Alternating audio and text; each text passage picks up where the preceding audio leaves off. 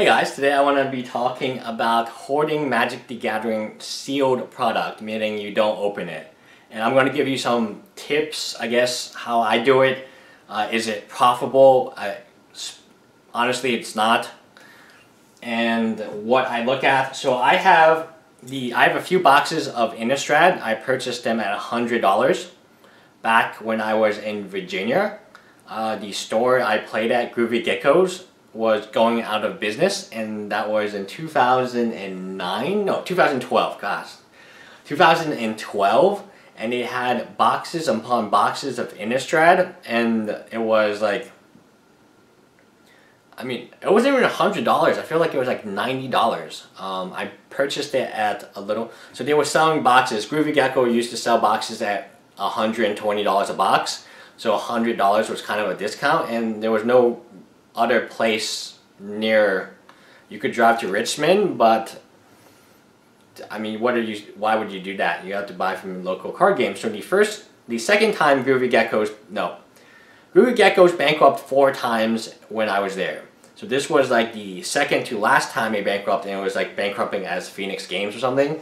It sold its inventory of Innistrad to me for pretty much $100 a box. I had about, I want to say 7 boxes, like in none of them, it wasn't a case, it wasn't sealed. And I was like, oh cool, whatever.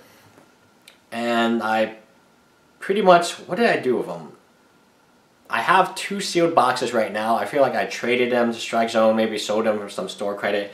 I got rid of them at a very good price, definitely at like $150. I got rid of, I would say on average, the ones I no longer have, I was able to get at $150 in cash or like $170 in store credit. And Innistrad was very good, and that was the first time I realized, this is pretty good. And the next time I did that was with a set called Modern Masters. Modern Masters I purchased a few cases of, like 2.5 cases of Modern Masters, I believe, or at least 2 cases of it. And that was because it was a pre-order buy with my with some people in the Facebook group, and none of them showed up, and that turned out to be actually very good for me, because the Modern Master box went from, our pre-order buy was like 200 a box, and then went straight up to 280. And I remember it hit 280 because like I was able to trade them in for 280 in credit for pretty much dual lands, which then went up even more in price. So it was a very, very good deal. Modern Master 2015 was very good for me.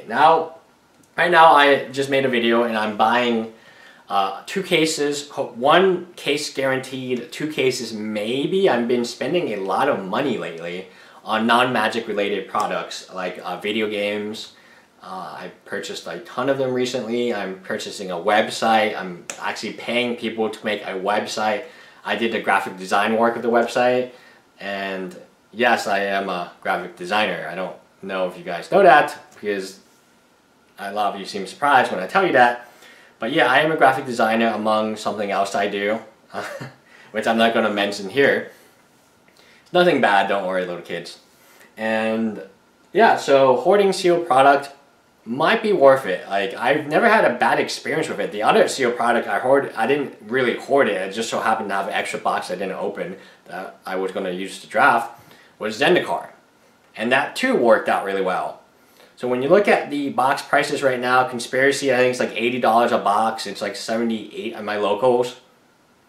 It's interesting because you have cards in Conspiracy that are very, very powerful cards. Are they playable in Modern? Not all of them, no. Actually, most of them are not. Like Doc Fodden, and I mean, all these cards I look at, and I look at their current price, I say to myself, why is this box like $78 a box? And if you buy them in cases, I'm sure you can get even lower than that.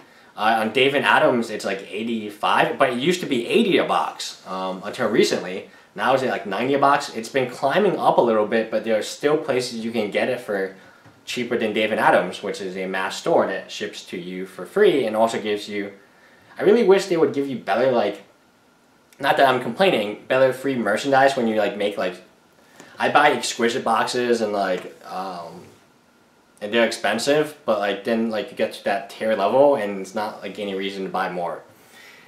Okay, so hoarding Magic the Gathering sealed product could work. I'm not sure if Modern Masters 2015 is the product that you want to be hoarding at this time. I think Conspiracy would actually be it.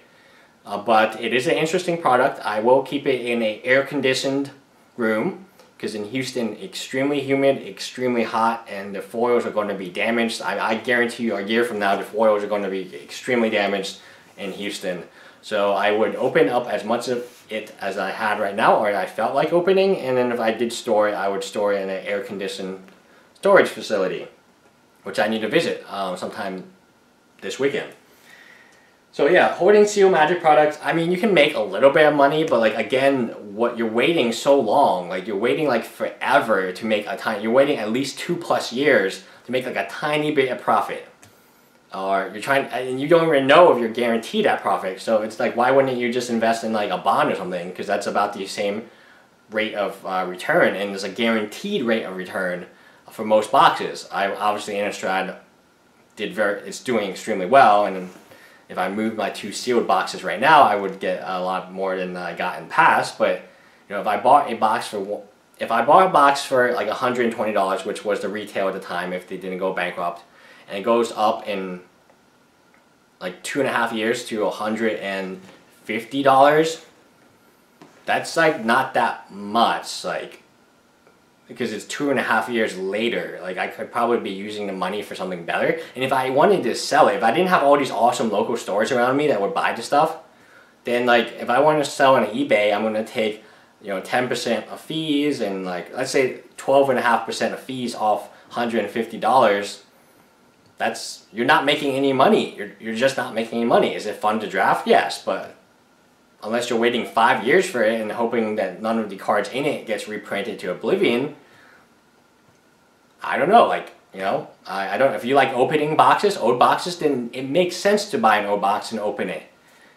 But if you're trying to make money from it, I don't think that's the right way to do it, because it just takes so long for you to see any reward in the horizon. Like, it's just a light at the end of a tunnel, but the tunnel is like really, really dark and it's really long. And you're just like, okay, cool. And you have to tell yourself, oh no, I'm not going to open this box today. And that's probably the hardest part. As you guys know, I have fat packs all the time, and sometimes, actually, I have random booster packs too, like just like lying around from pre-release kits. A lot of times when I get pre-release kits, and like for instance, like I think the Dragon Maze, I had like Fate Reforged and something else like in as a pack. I still have those packs around. Like, I still have 36 Fate Reforged single packs around. I just kept them in a box from the pre-release kits. So anyway, that is that. Bye guys.